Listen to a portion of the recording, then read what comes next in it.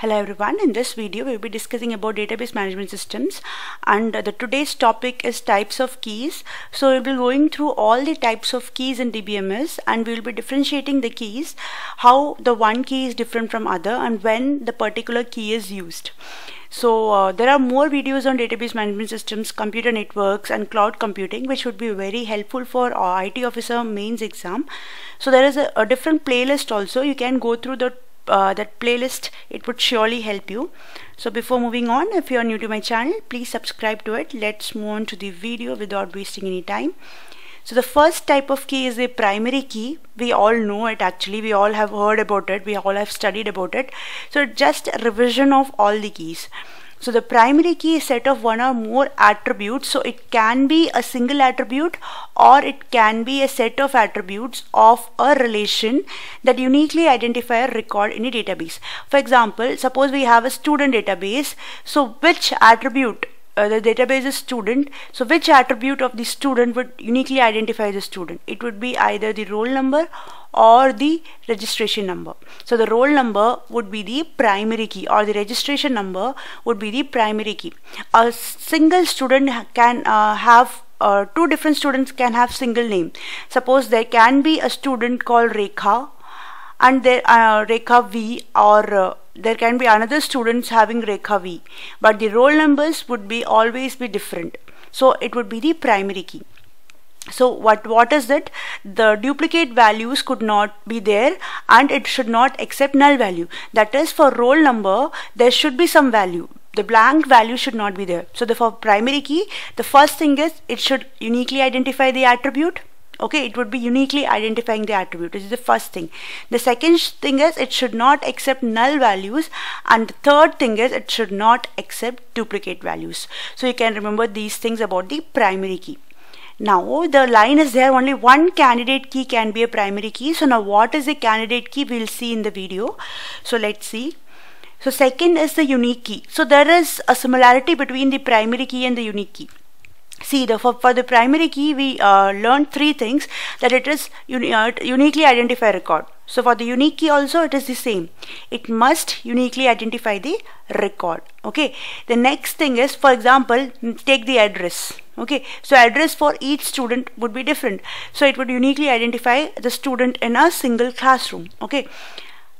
But it is like a primary key in this case, that is, it uniquely identifies a record, but it can accept null values and it cannot have duplicate values. So the thing is, it should uniquely identify a record, so it cannot have duplicate values. It is similar to the primary key only, but it can accept null values. So this is the main point, the unique key. The primary key and unique key, there is only one difference. Primary key, it cannot accept null value, and the unique key, it can accept null value. So these are almost similar, but they are not same, because unique key, it cannot have duplicate values. It is similar to the primary key only, but it can accept null values, whereas the primary key, it cannot accept null values. Let's move to the next key, that is an alternate key. Alternate key is a key that can work as a primary key. So alternate key means it is alternate to the primary key. Basically, it is a candidate key that is not a primary key. So here also we have the term candidate key. We'll go through it. What is a candidate key? So it is everything. Alternate key, it can work as a primary key. That means the property of the alternate key is it should uniquely identify. Okay, it should be unique. The second should be it cannot have null values. Not null, the values cannot be null, and it cannot have duplicate values.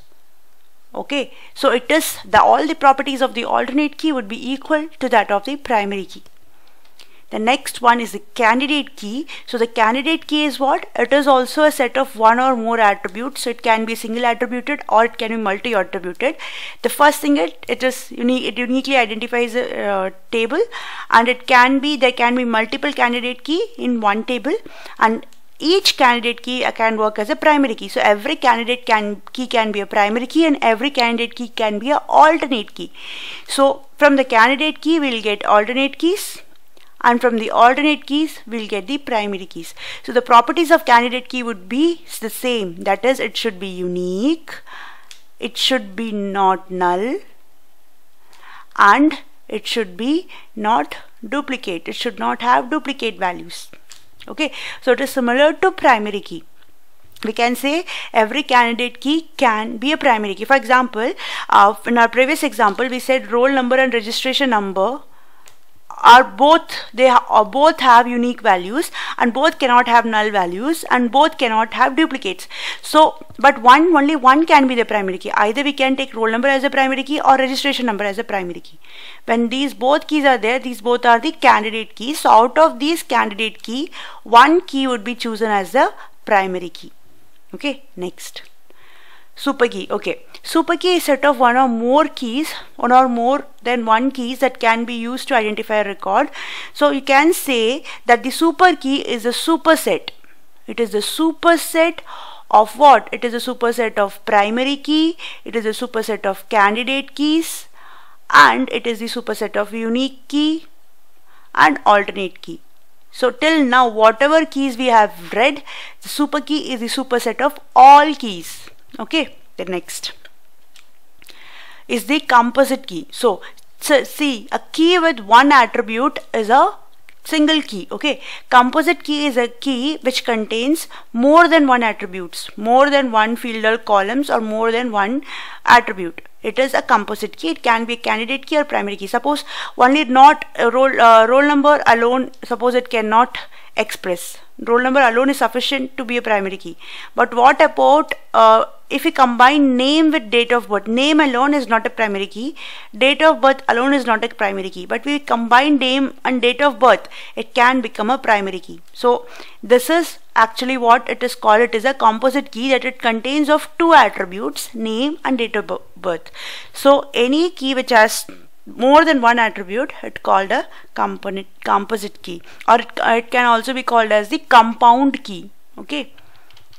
The next is the foreign key. A foreign key is a field in the database that is primary key to the another table. Suppose we have two tables, table 1 and table 2. So the primary key of table 1, it will act as a foreign key of table 2. For example, table 1 is a student database and table 2 is of teacher database. Okay, so there would be some serial number for teachers, or there would be some employee number for teachers.